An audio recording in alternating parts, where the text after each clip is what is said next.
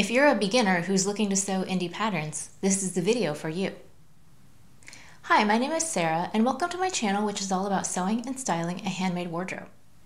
A few weeks ago, I brought you a video that was about Big 4 patterns for beginners, and so this is in part 2 where I'm bringing you my favorite indie patterns for beginner sewists.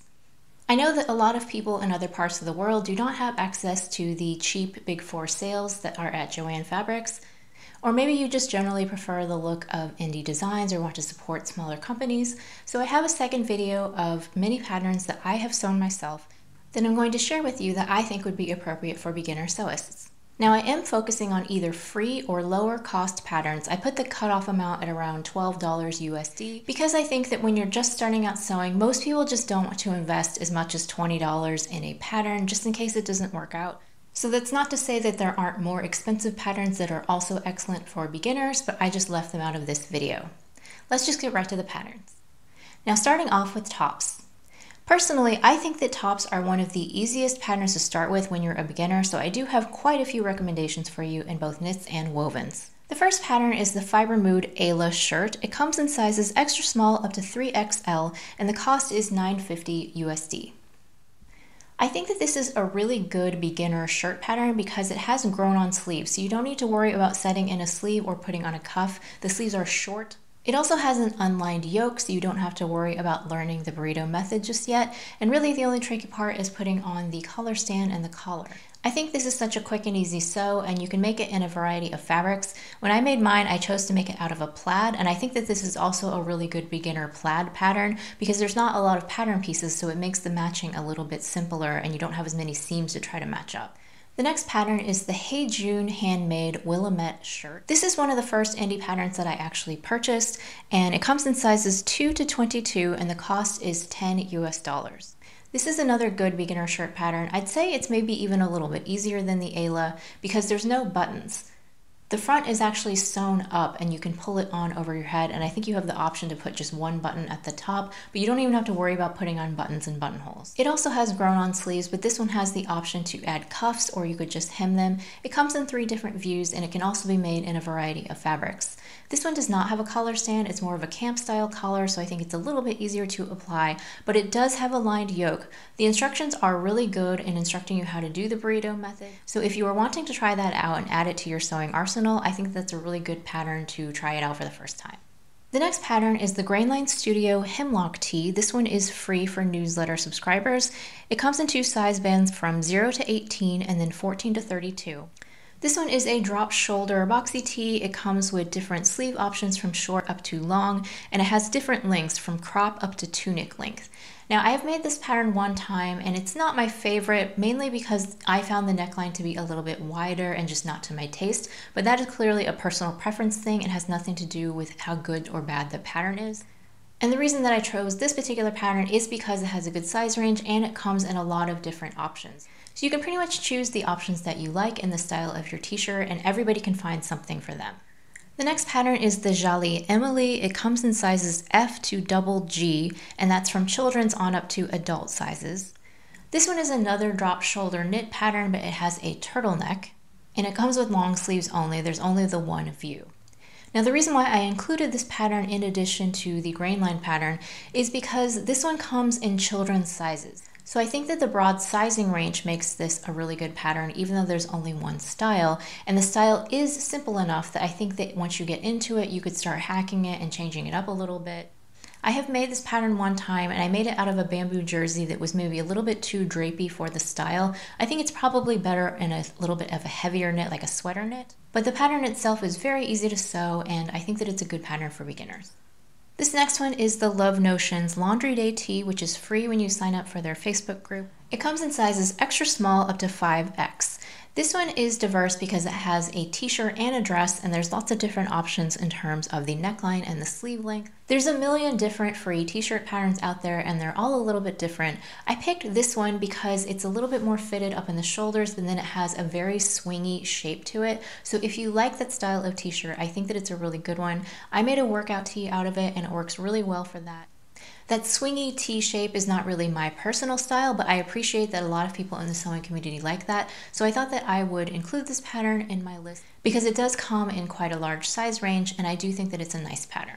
This next one I would say is a true beginner-friendly pattern. If you've never sewn anything before in your life, you could make this t-shirt. It is the Maria Denmark Kirsten Kimono Tee. It's another one that is free if you sign up for her newsletter. It comes in sizes extra small up to 4XL. And the reason why this is so incredibly simple is because I'm pretty sure there's only 2 pattern pieces, or maybe 3, I can't remember. But it's basically just a back and a front, and then there might be a neckband piece. But I do think you do have the option to just turn the neckline under and stitch it down. It's another pattern that has grown on sleeves, but it's drafted really well, so the shaping is really quite nice and beautiful. And if you make it out of a slightly drapey fabric, I think that probably shows it off to its best advantage, but you could use something more stable like a cotton jersey if that's what you like. The next one is a free tank top pattern. It's the Paradise Patterns Blama tank.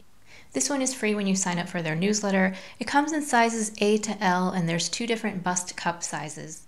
I have sewn this pattern one time, and it's not my personal favorite because I don't like how thick the bands are, but that is obviously a style thing that you may like it or you may not. Lots of people have made this pattern and gotten really good results. I do think that the instructions are really good, and because it's a tank top, it's something that you could theoretically sew up in an hour. It's very, very quick and easy to sew. The last top that I have to share with you is the DIBY Club. I'm sharing the kids anything but basic tee, but there is also a women's version and a men's version, and all of them are free. The child's version comes in sizes 8 months up to 12 years, so I think that's a pretty good size range for a children's pattern.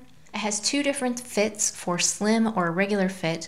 It comes with a crew neck, and it has different sleeve options, and you can also put on a chest pocket if you want. So I have sewn this pattern for my niece. It is very, very quick and easy to sew, and I do like that it has such a broad size range and you get some different options. And certainly it's a very easy shape, so you can hack it as you get more experience. And I do just really like that they offer the same pattern for women and men, and all for free. I think that is very generous, and it's the kind of pattern that you could make over and over again for the whole family. Patterns where you can make more than one type of garment, like a dress and a top, or skirt and pants, I consider that to be a wardrobe pattern, so that's what this category is.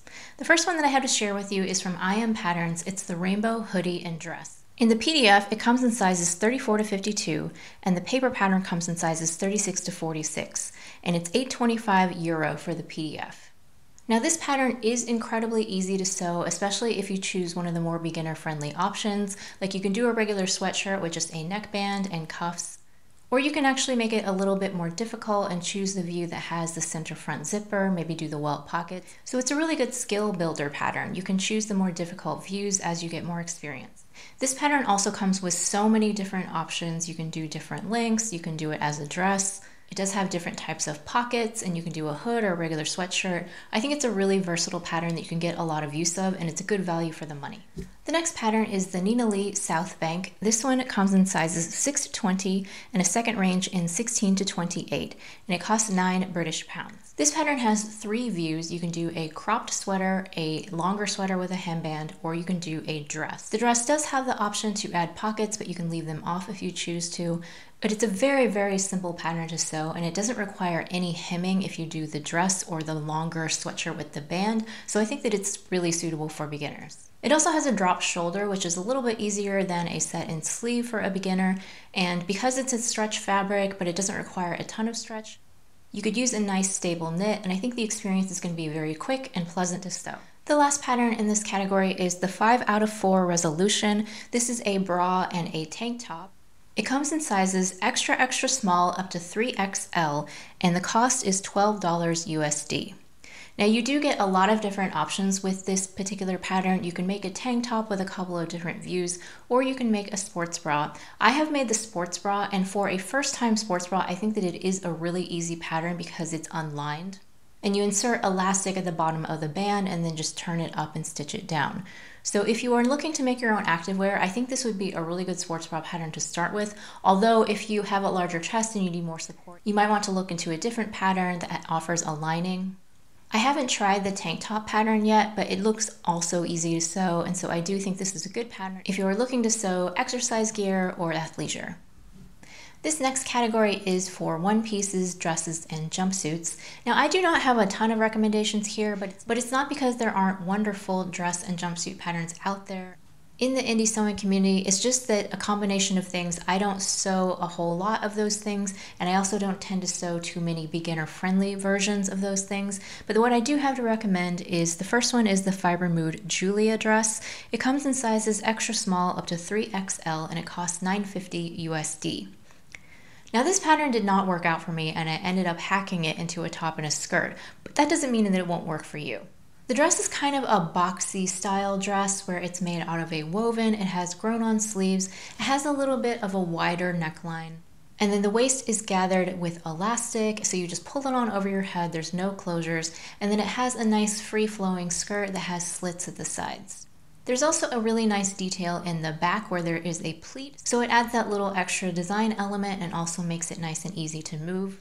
I made mine out of a very fluid rayon fabric that was tricky to work with, but you could make it in a fabric that's a little bit more stable and it would be easier to sew.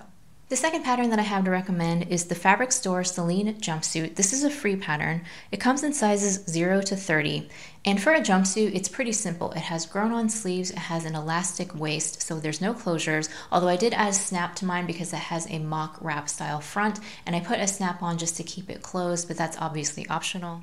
It's a really good pattern for more stable fabrics, so I made mine out of a linen, so I think that it would be an excellent first jumpsuit pattern. You don't have to worry about inserting a zipper, and although jumpsuits are always going to be a little bit tricky to fit, I think that if you are looking to dive into that this is a good one to start with.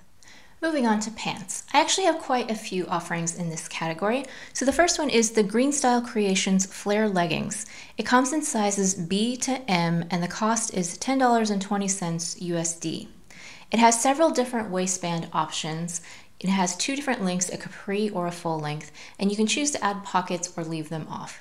I made this pattern in a black poly yoga fabric, and they are so incredibly comfortable, very quick to sew, and you have the ability to level up your skills if you want to try one of the trickier waistbands. I just went with the simplest one myself. And the instructions on the pattern are really good and very thorough, so I do highly recommend this pattern if you're looking to sew athleisure. The second pattern is the Paper Cut Patterns Tula Pants. It comes in two size groupings from size 1 to 8 and also from 6 to 14, and they also have a kids sizing range. The price for a single range is $12.65 in USD.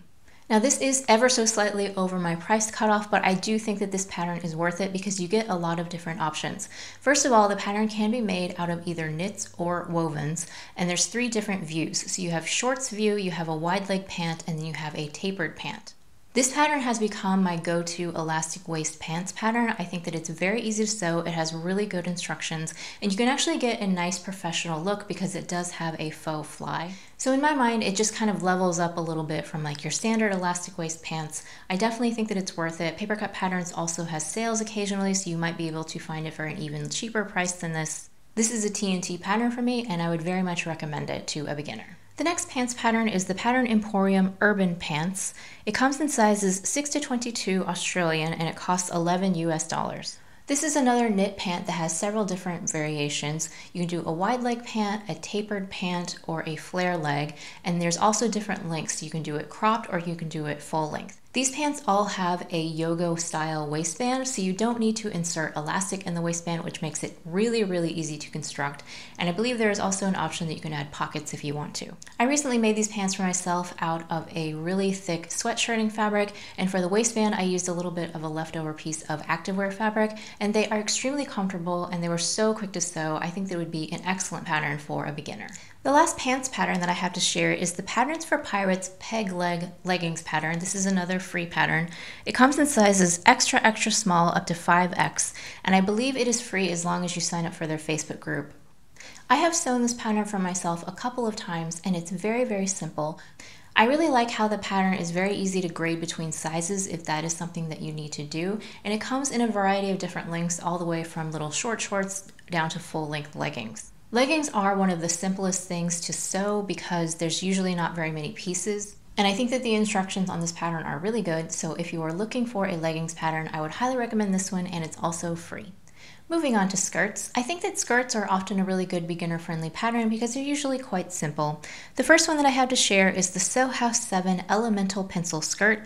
It comes in two size ranges from 00 up to 20 and then from 18 to 34. It's a knit pencil skirt that is finished with an elastic waist facing, so I think that it looks really elegant and polished because it does not have a waistband. It also comes in two lengths, either knee length or midi length, and there's a very small number of pattern pieces, so you have your front, your back, and your facings, and that's really it. So I think it's a very, very simple sew, and if you like that style of skirt, I would highly recommend this to a beginner. The second pattern is just slightly more difficult. It's the Little Pomegranate Sabina skirt. It comes in sizes 6 to 34. And this one is for woven fabrics. It also has an elastic waist, but it does have slash pockets and then an added ruffle at the bottom. So I think that those two elements can kind of level up your skills a little bit. I wouldn't necessarily recommend it for the very first thing that you ever sew, but I definitely think it's appropriate once you've sewn a few garments and you have the hang of it, that this is a really simple pattern to level up your skills. It's another one that can be made in a variety of fabrics. I made mine out of a very fluid rayon, but I've also seen it made out of things like cotton and linen, and it's a really nice, versatile skirt. And you could easily change it up by leaving off the ruffle, even though that's not technically an option in the pattern. It is a way to make the skirt a little bit different if you're not ready for things like hacking.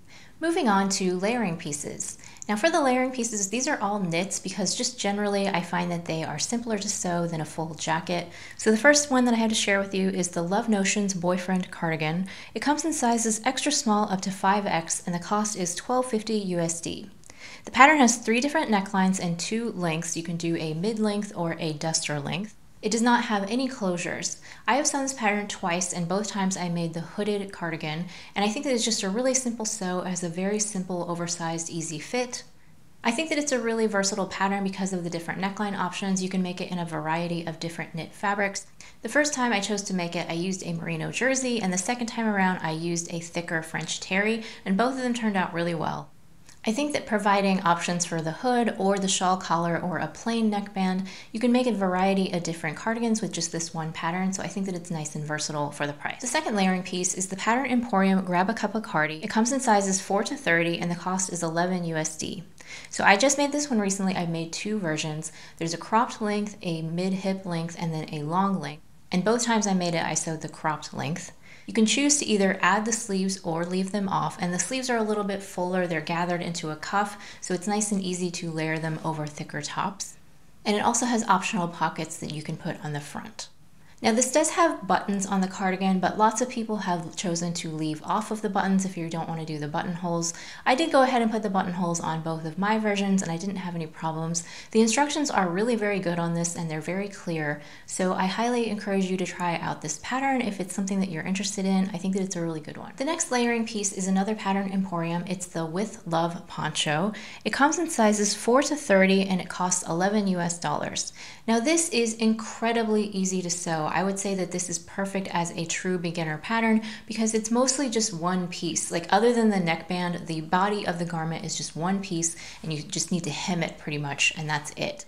There are different necklines that you can try so you can add a little bit more variety. You can put on pockets or you can leave them off. There's different length options. You can have different sleeve lengths and you can choose to sew up the sides and kind of create a sleeve or you can just leave it open. I do think that it is a very, very nice, simple, beginner friendly piece to sew, and it's also really great for styling. It's something you can just kind of throw on when you're feeling chilly at home or if you just need an extra layer on like a spring day. I think that it's a really good pattern for that.